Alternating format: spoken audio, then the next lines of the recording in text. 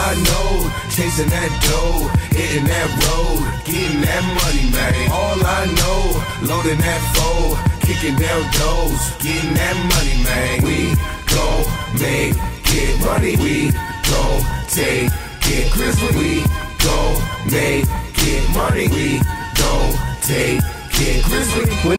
The next topic we're going to discuss on Boxing Bros, Trill kind of alluded to it in our last segment, which was a pretty good one. You should check it out if you haven't already. Who looked better in their last performance, Katie Taylor or Amanda Serrano? And I'm turning over to you, Trill, because you brought up some points in the last segment. I want you to get them off right now. Yeah, I thought that Katie looked horrible. You know why? It just seemed like she was fighting down to her opponent. That's not who Katie Taylor is. And another thing is, it seemed like these fighters, this is why I asked for 3-minute rounds. These fighters need to set things up. These fighters need to set things up so they can get things up. They're sitting in there. They got to throw so many punches in the round so they count and go forward and stuff like that so much. It makes it seem like they're not really is an art to it. Katie Taylor is a way better boxer than what she proved in that fight. Way better boxer than what she proved in that fight. It seemed like she fought down to her opponent. Amanda Serrano, she took advantage of a person that shouldn't have been in there with her. I also feel like if we had more minutes, these ladies would get it. Most of the stops, somebody brought it up. I forgot who brought it up. Most of the stoppage just happen. If you look at in boxing, most of the stoppage happen like in the later ending part of the round, after the 2 minutes. Most of the knockouts happen around there. So people were being able, I'm sure Amanda Serrano could have got her out there with 3-minute rounds. But they're not allowed this opportunity to. So, look. Amanda Serrano did, I think, who looked better? Amanda Serrano. She did what she was supposed to do with this lady, made her look like she didn't belong in there. Katie Taylor, I think that she fought down to her opponent this last fight. That's not the Katie Taylor that I know and I love. Katie Taylor's my girl. You know what I'm saying? That's who I got as #1. You know, that's my girl, Katie Taylor. And that's not the Katie Taylor that I like, you know? But yeah, that's what I said. Some of them like Michaela Mayer too. You know what I'm saying? She's a girl that needs to set things up in distance and need to set a lot of these fighters I'm just champing for 3-minute rounds. That's all I'm doing. I'm sorry guys. I'm champing for 3-minute rounds. But to answer your question, who looked better in their last performances, I have to give it to Amanda Serrano, and I explain why. All right, Conspiracy G. I'm going to actually go with Katie Taylor. And the only reason why I'm doing that is because although Amanda did look better and she did violate Miriam, again, Miriam had pillow fists, you know, and Kaden brought this up. I believe it was probably the previous segment. You know, Amanda did get hit a lot.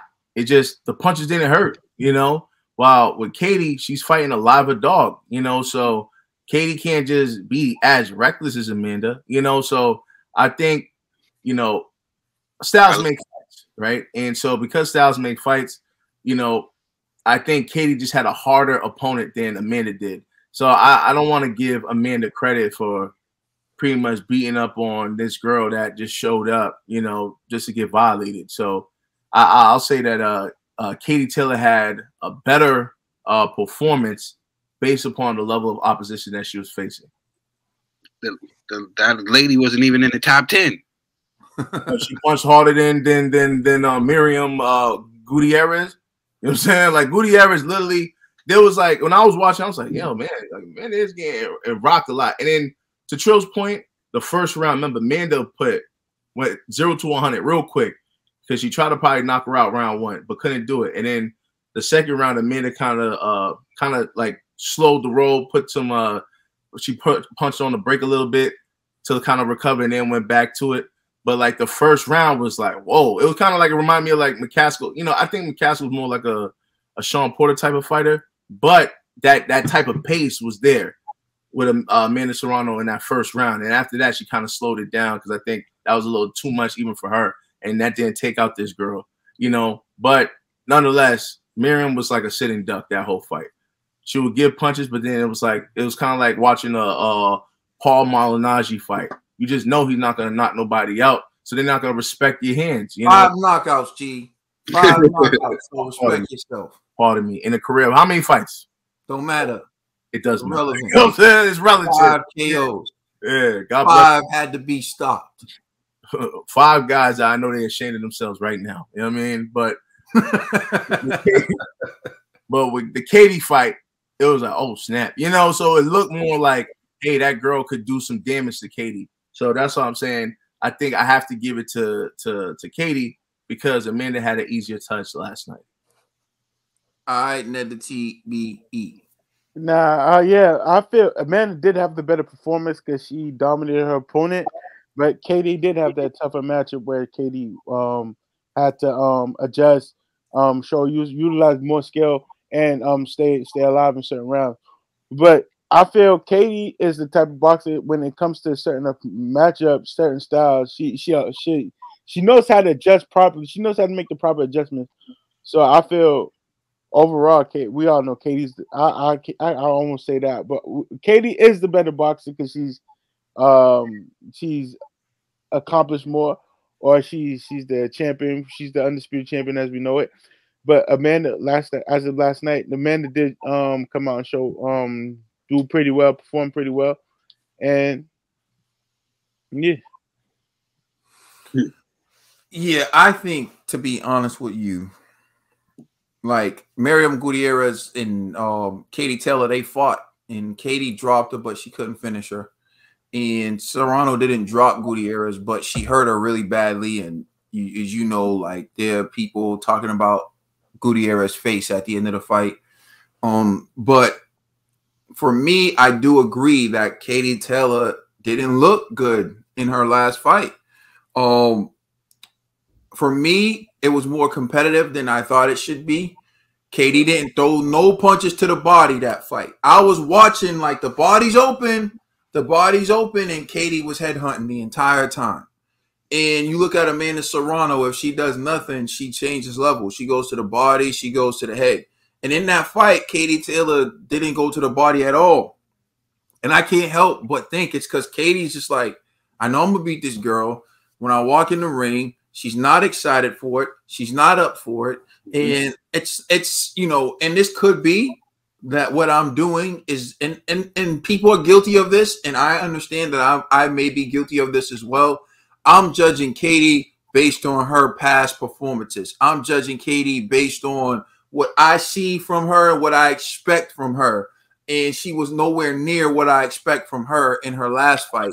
And Amanda Serrano, to me, dominated and made Miriam Gutierrez look easy. So even if there's a difference in between the caliber of opponent, I thought Amanda Serrano looked better. Doesn't mean I would pick Amanda Serrano to beat Katie Taylor. Doesn't mean that I think Amanda Serrano is going to beat Katie Taylor. Doesn't mean that she won't beat Katie Taylor. To me, when we talk about 50-50 fights, this is 50-50 fight. This is about as 50-50 as it gets to me, because we're talking about Katie Taylor, who's undisputed Olympic gold medalist, but we're also talking about Amanda Serrano, who's been proving it in the professional ranks, moving up and down weight classes and doing her own thing. So it's not like we're talking about one accomplished fighter versus someone else who isn't accomplished. We're talking about two accomplished fighters with two great skill sets that I think would create a great fight.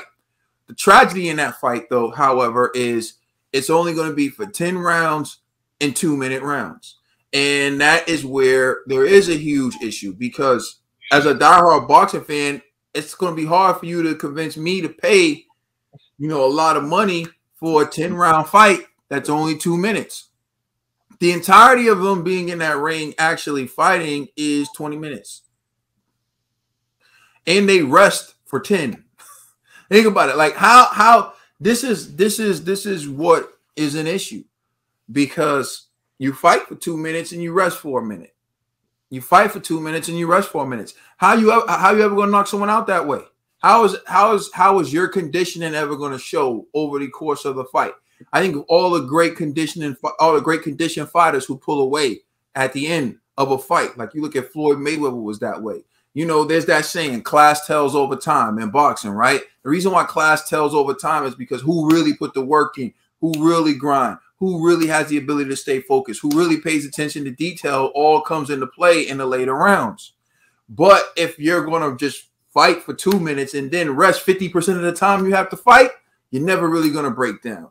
And so, again, it's a major issue with women's boxing, because I do think that Katie Taylor and Amanda Serrano and multiple and several of these other women would have more knockouts if they had more time to do their work, but they don't. So again, what sells in boxing? The knockout. So we are going around in circles and arriving back at a point where we don't really have any answers and we don't really know what's the answer. But I just know what we have now ain't it.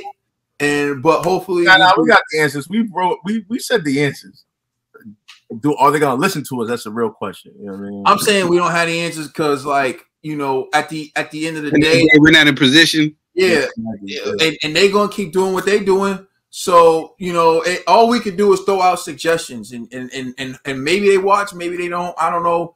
All I know is what we're seeing right now isn't it, and what I know is hopefully Amanda Serrano and Katie Taylor fight next.